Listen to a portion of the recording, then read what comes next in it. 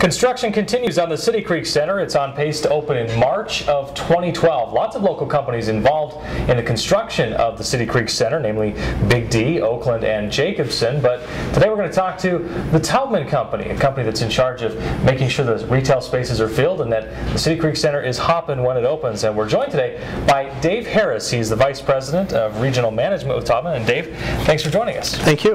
I think I want to start out today by, it's just Taubman, within the business world, that's a name that people know, but outside, for the actual shoppers, it's not one that they know. But this is a company that is tops in the world when it comes to retail management, and it's all based on the shopper experience. So I guess what I want to get to first is, tell me how the City Creek Center has been designed to enhance that shopper experience. Well, first of all, the shopper experience is first and foremost about the tenants. You know, we've got to have the right tenant mix at the shopping center, and we're going to have the right tenant mix at the shopping center. We're in the process of reaching out to tenants and talking to prospective tenants about coming to the shopping center, and there's been an enormous amount of interest in that. So we feel very, very happy about the leasing process at this center. We also, this shopping center is anchored by a Nordstrom and a Macy's, which are premier tenants, ones that are going to be very beneficial to the shopping center. As far as the shopper experience goes, you know, we have some unique amenities at this particular shopping center that will create a kind of a sense of environment that will be welcoming to people as they come and they shop in our center. We'll have kind of a lush landscaping feature with a creek running down the middle of the galleria of the shopping center. We have several water features that will be unique and very special to this project. We have a children's play area that will be one of a kind, that will really bring children into the center, and has been very popular at our other centers. So we think that just the general sense of ambience in the center is going to be spectacular, and it's going to be one of a kind, and we're looking forward to that part of the project being special. People come to Utah, tourists specifically come to Utah for a lot of reasons. They come here to ski, they come for the national parks, but you say that shopping is one of those things that everybody does when they come on vacation, whatever reason they may be coming here for, and some come here to shop. So do you look at the City Creek Center as a new draw for people to come to Salt Lake from around the region? Absolutely. I mean, we want to do everything we can to make downtown Salt Lake a destination, and City Creek Center is part of that plan.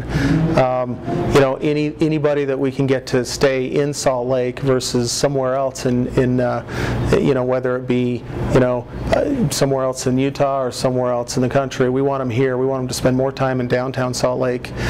We've got a lot of skiers here in the wintertime. We want to get those skiers down here to Salt Lake. We want to be able to promote Salt Lake City as a destination where they can shop, dine, and have just a wonderful experience in Salt Lake itself, because Salt Lake has so much to offer. So, you know, we view the tourism market here in Utah and in Salt Lake in general as being very robust and a great opportunity for us to really make downtown really a great destination.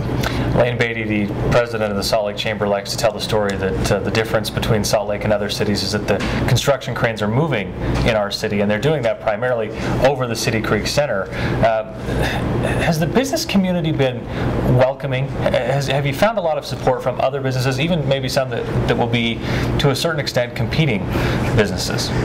We have heard nothing but support from our local business leaders. I will say that I don't think I've been in a center opening process where I've seen as much enthusiasm about what is happening not only downtown but at City Creek, and you know, we've heard a lot from a lot of the key business leaders about how this really is going to be important to the revitalization and the progress in downtown Salt Lake City. Again, we got to make downtown Salt Lake City a destination, and we've had nothing but support from you know, everybody we've interacted with about this project. Everyone seems very excited about it.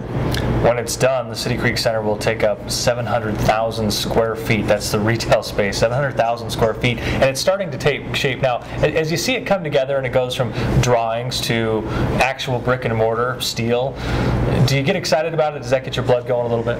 Yeah, you know, I've been involved in this project for 5 years, and when you actually see something being built after you've been staring at plans for 5 years, I said it's pretty amazing. And I will say that the architectural design, the construction quality, everything that I've seen so far has just absolutely impressed myself and my organization, and we're excited. We're excited to get this out of the ground, and we're excited to make this center and the downtown a very successful place to come and shop.